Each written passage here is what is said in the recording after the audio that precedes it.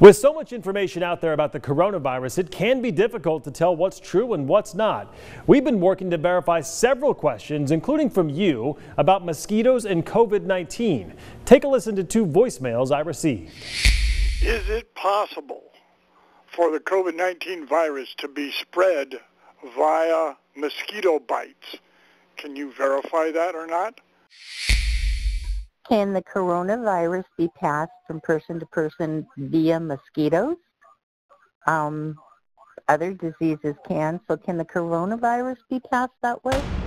Let's verify. Our sources are the World Health Organization and a new study just published in Nature Scientific Reports. Let's start with the WHO. They write, to date, there's been no information nor evidence to suggest the new coronavirus could be transmitted by mosquitoes. The new coronavirus is a respiratory virus which spreads primarily through droplets generated when an infected person coughs or sneezes, or through droplets of saliva or discharge from the nose.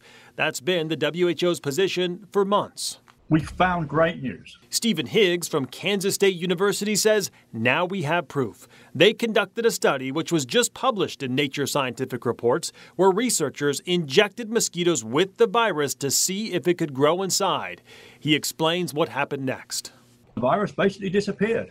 Within a day, those mosquitoes had no virus multiplying in them. So we can verify claims the coronavirus can spread from person to person by mosquitoes are false. Do you have something you'd like us to verify? Give me a call at that number on your screen, 509-838-7334, and we'll work to answer your questions. With your Verify, I'm Mark Hanrahan.